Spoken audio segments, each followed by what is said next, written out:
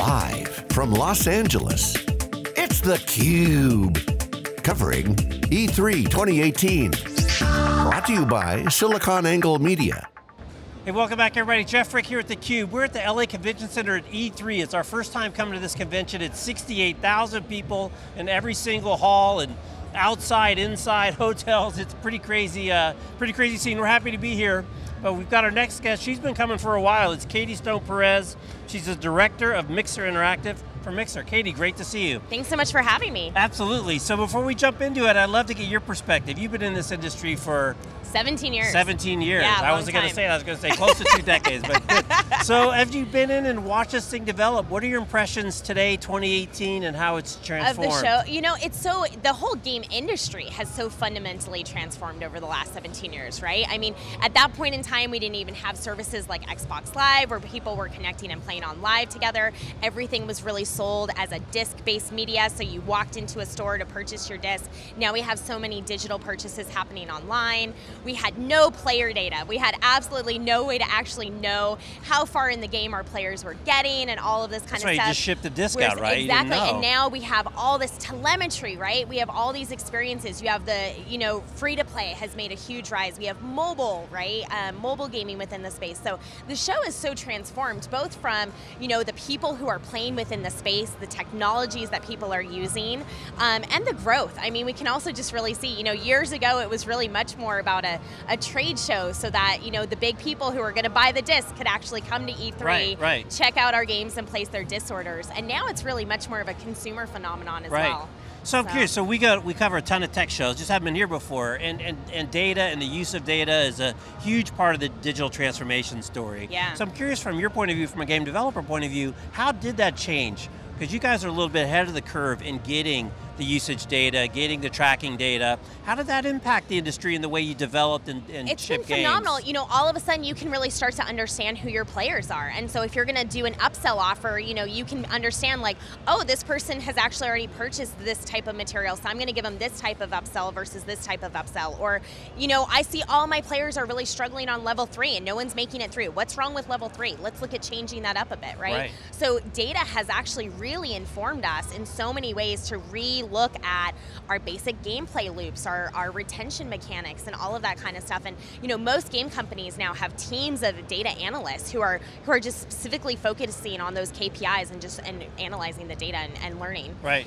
But with that too, we've also then had to get more agile in our development and publishing processes. Because when you ship a disc and you just let it go, you could get data, but then what are you going to do about it, right? Your next sequel's a couple years out. Right. And so now too, with the ability to push up updates over the air and all this kind of stuff, it changes it so we can actually take that information, have an immediate impact, and sometimes you can get that data and within 1 or 2 days actually have an impact. So I actually work on Mixer, which is a game broadcasting platform, so we have a live service, so we can just constantly update and make these changes. I got to ask you a philosophical question that I'm always thinking about in terms of difficulty and the right amount of difficulty, and it's kind of generically, but in games specifically, right? You want to be difficult enough so people feel challenged and want to continue the journey. Yeah. But obviously you can make it so difficult that they just couldn't get through. So I just wonder if you have if there's some best practice or philosophy about what is the right level, the degree of difficulty. Yeah, funny enough, I gave a talk at GDC in like 2005 and it was called Let Me Win. So my background's actually in psychology, and so it was really, as someone who has a psychology background, who loves to play games, my issues of playing through so many games in our media, because we are a very defeatist mentality. If you think about it, we started as an industry, as this coin-op industry, where we had to kill you off because we needed you to put another quarter in the machine. But now we carry that trope with us, even though we have people put $60 worth of quarters in the machine in advance, right? But we're still killing you off in the same way. And so it's kind of crazy to me. And so we really, as an industry, I do think need to think about that more. Now there's certain games like Cuphead is one of my favorite games, but it's really brutally hard, but that was very much the intention, these Dark Souls and the Cupheads and those games.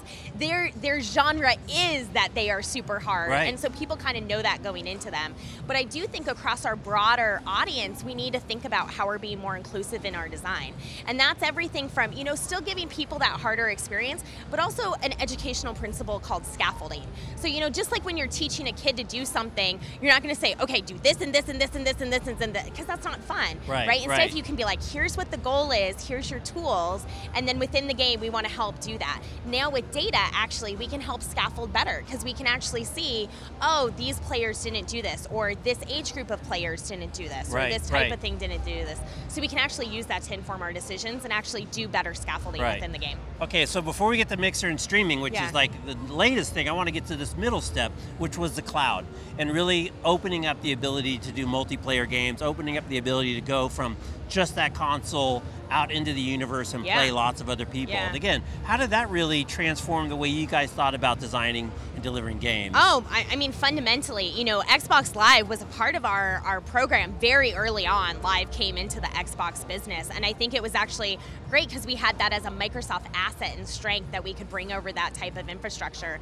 And we've seen it really just connect and bring people together and form community, right? And it's so much fun. Like there's some element that you get when you're sitting next to someone and playing, but not everyone in the world has someone sitting next to them. And so we're doing that over Live by bringing people together and through different platforms and services like Mixer as well, where we can bring these communities together. And so it's really, I think, about creating that essence of community. It just makes everything more fun. Well, so now we're at 2018, and actually it's been going on for a little while, which is a whole different level of community, and that's streaming, where someone's playing the game, for those that aren't familiar, and other people are invited in to participate with them. Again, another huge shift in the way that people are interacting with the game, and more importantly, kind of the social aspects around their playing with the game. And that's what's so cool. So in traditional game streaming platforms too, there's quite a bit of latency. So what the streamer is actually doing at the time, by the time the viewers end up seeing it on a platform, and then, they can comment on it, and then the streamer kind of sees it, there's a lot of latency there. So Mixer was actually created by two young kids who actually were huge in the Minecraft community. They had already created $1 million business, actually hosting Minecraft servers. And they had all these streamer friends that were Minecraft streamers. And they were talking about how frustrating it was because they were streaming and people were like, put the block over here, put the block over there. But by the time they saw that feedback from their fans, they had already moved on. They had already done something different. So Mixer created low latency streaming, so what we call our faster than light technology, where we have sub-second latency. So exactly what's happening in the game, that's what people on Mixer are seeing. And then they can comment, and the streamer immediately sees those comments. And that then paved the way for this richer conversation. And from there, we had interactivity come about.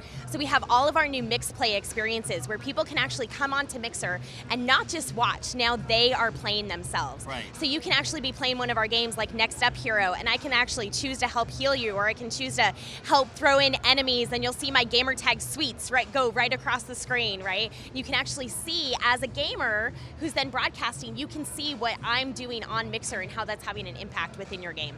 But didn't the streamer kind of like the latency so that they had time to kind of split their attention between playing the game and then interacting with the community? Because it's all, streamers for them, it's all about community. Now there are certain competitive sports events and things like that we do within the esports space, and so there might be certain instances in which you don't want to have low latency engaged, but for the most part, streamers want to be having that conversation, and our faster than light technology on Mixer really enables that for them.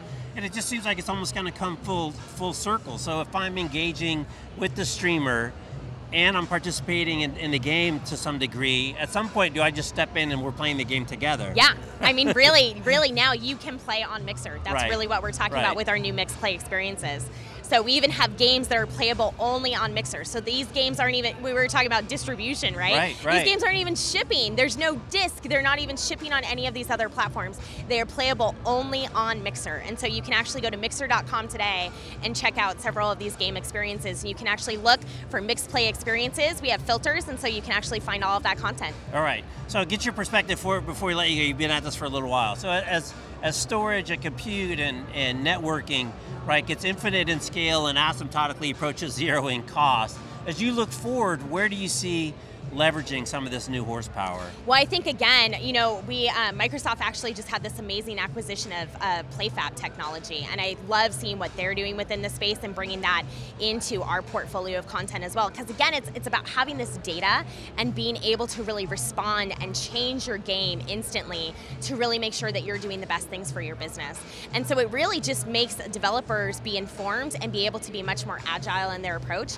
And it's also democratizing that opportunity. You know, previously, years ago, to get some of these insights, you would have had to be one of the largest game companies on the planet. Right, and now with, you know, the democratization of these different game engines, and then the democratization of this type of like tooling and online services that are available with like things like Azure and things like PlayFab, it really creates an amazing opportunity for all developers everywhere. It's amazing. The democratization is the theme we hear over and over and over again. As more of the data, more of the tools, and more of the ability to do something about it is distributed to a broader audience. Yeah. All right, Katie, well, and we get more voices with that, right? We get a much broader set of content that ends up, like the content that you see here today is much more diverse and much broader. You know, we still have a long way to go as an industry, but it's very different than my first E3 17 years ago. 17 years ago. So, all right, Katie, well, thanks for taking a few minutes you. out of your day, and congrats on all the success. Thanks. All right, she's Katie, I'm Jeff. You're watching theCUBE from E3 LA Convention Center. Thanks for watching.